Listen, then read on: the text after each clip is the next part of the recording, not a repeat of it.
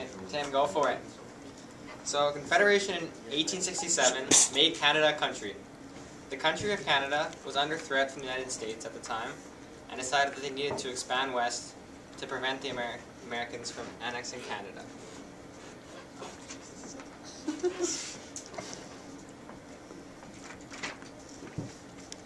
Following the rebellion of the Métis, led by Louis Riel in 1870, Manitoba was named a province.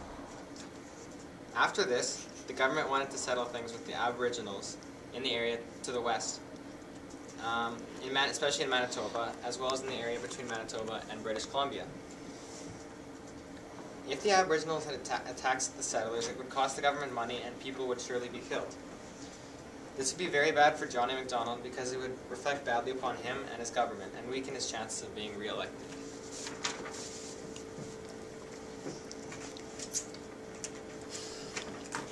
Okay, so a large part of the Aboriginal lifestyle involved the hunting of buffalo. At this point in North American history, there were many settlers killing the buffalo, which nearly wiped them out. This caused a lot of problems for the Aboriginal people, including them not having enough food to survive. This made the offer from the government to sell land much more appealing. They could either accept the treaty or have the chance of starving. The first two treaties between the Aboriginals and the newly formed government of Canada were named Treaty 1 and 2, and were also the first post-constitutional treaties.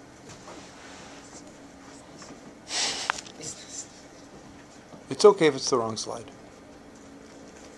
So in July 1887, George Simpson invited the First Nations to meet with him at Laurel Fort Garry on July 25th. When the new negotiations started on July 27th, the First Nation were told that the Queen wanted to deal fairly and justly with her subjects. The Queen. In order to avoid future accusations or unjust or unfair agreements, Simpson asked each tribe to pick a chief to represent them as a signer of the treaty. The first people went today deliberating over who should sign the treaty. They returned to Fort Garry and requested that 4 individuals jailed for breaching contact with the HBC be released before the talks continued. Once their demands were met, negotiation continued.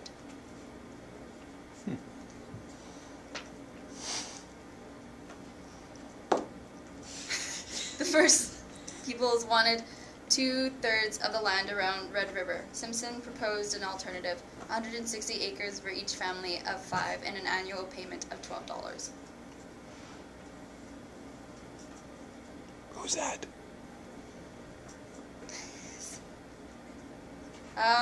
The treaty was ratified by the Governor-General on September 12, 1871. So the second treaty was signed at Manitoba Post on the 21st of August.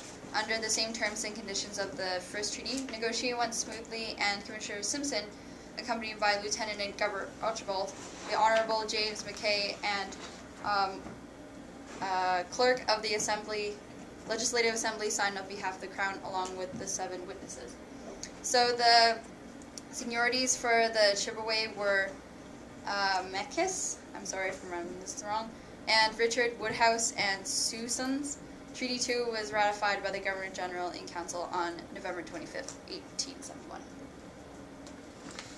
Under the treaties, almost all of the promises were fulfilled, except for some of the promises under hunting and agriculture.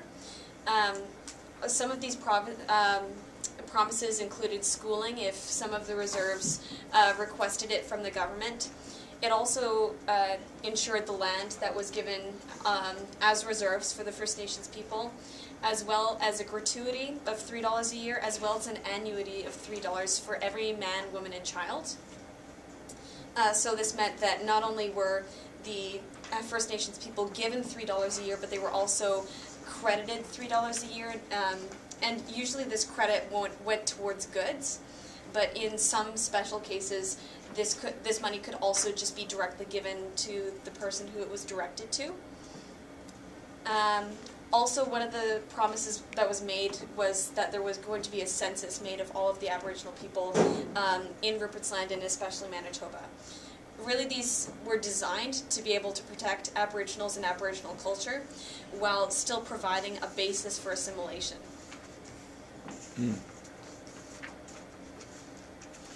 So the treaties have had huge ramifications in Canadian as well as Manitoba history.